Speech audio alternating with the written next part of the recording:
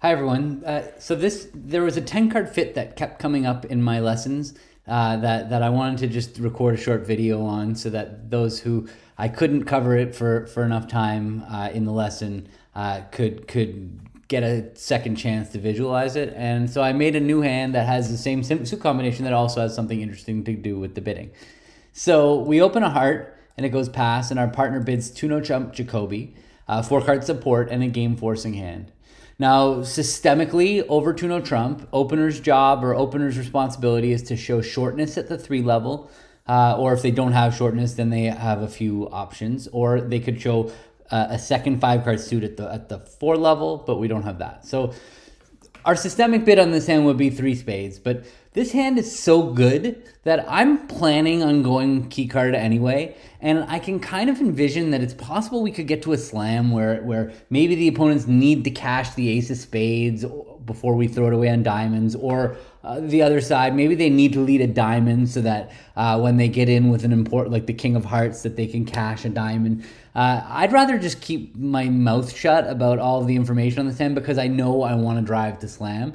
So instead of showing my hand, I just would bid Blackwood, key card Blackwood, and it went, and it goes pass, and partner bids 5 hearts. Now, 5 hearts is 2 without the queen of trumps. So we know partner has the ace of spades and the king of hearts.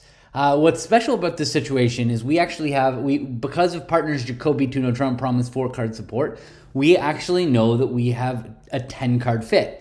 And when we have a 10-card fit, we actually don't care whether we have the queen or not.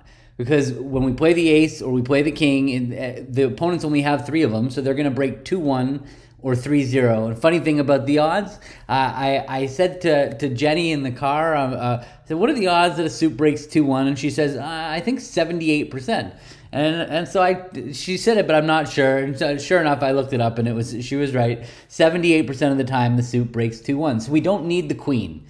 So because our partner promised us 4, and because we have 6, we know we have 10 in total, so we don't have to worry about the queen. So we actually have all of the key cards and the queen of trumps, or something to compensate for not having the queen of trumps.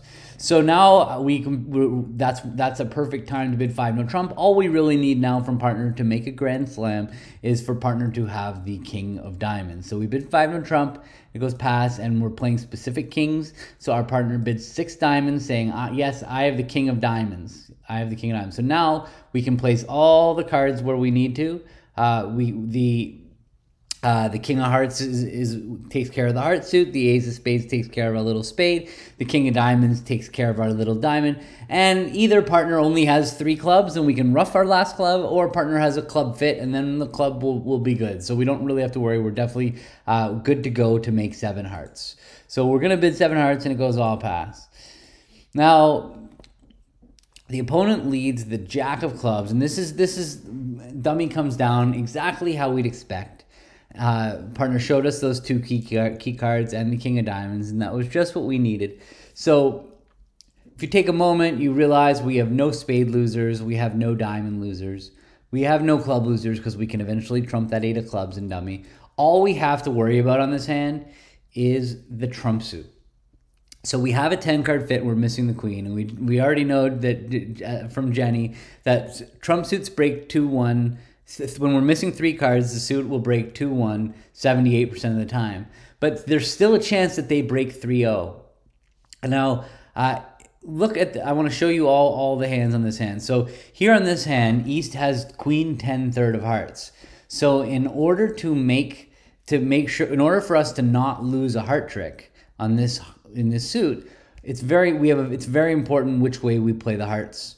So it's going to go jack low low, and we win the ace. Now if we play the ace, what's going to happen is you can see that after they discard, East is going to definitely end up with the 3rd round of hearts. So on this lie of the cards, it was very, very important that rather than cashing the ace of hearts, instead if we went over to dummy, we would see that West didn't have any, and then on the way back, we can finesse the heart.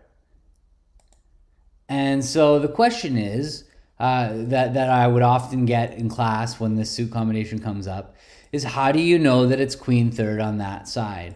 So what's special about this suit is that we do not have the 10 of hearts. So if West had the queen 10 8 of hearts, there would be nothing that we could do in order to prevent a heart trick. So with this heart suit, if the suit breaks 2-1, we're good to go. It doesn't matter how we cash our hearts, right? We can cash ace king, we can cash king ace. When they break 2-1, it's not going to matter. But when they break 3-0 with the queen over here, we have to start by going over to the king first. And just to show you the other layout, when queen 10 third is with our left hand opponent, even if we win the ace of clubs and play the ace of hearts, that's not going to help us, because when we go to play our second round of hearts, West is going to have no problem putting in the 10 and their queen will be good. So there's absolutely nothing we can do about it when West has queen 10 third of hearts. So to recap this hand, and just to break it down where we can't see the opponent's cards, when you have this 10 card fit, there 78% of the time it will not matter how you play the suit. You're going to play the king of hearts and the ace of hearts and the suit's going to break. 22% of the time the suit's going to break 3-0. And half of those, there's nothing we can do about it. When West has queen 10 third of hearts, there's nothing we can do about it.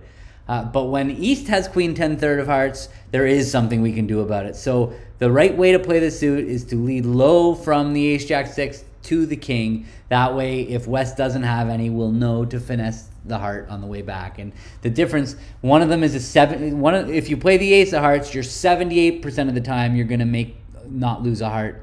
And if you play the king first, 90% of the time, or 89% of the time to be exact, you are going to. So that's not that much of an edge. Most of the time, you're going to be the same as everybody, no matter who cashes what. But if you play all suit combinations in the technically correct way, over time, it's going to add up. Even if you think about it, if you have 10 suit combinations in a day that were like that, on average, one hand, you're going to be picking up a trick. So it's really important that you focus on what suits you can handle. I'm going to continue this video, making videos like this for you to help you see. I'm going to work on some more 10 card fits starting next week, and hopefully we can start to get into a rhythm of how to figure out these suit combinations on the fly, because it's a lot of memory work. We don't want this to be memory work. We want it to be about understanding why you have to cash the king of hearts.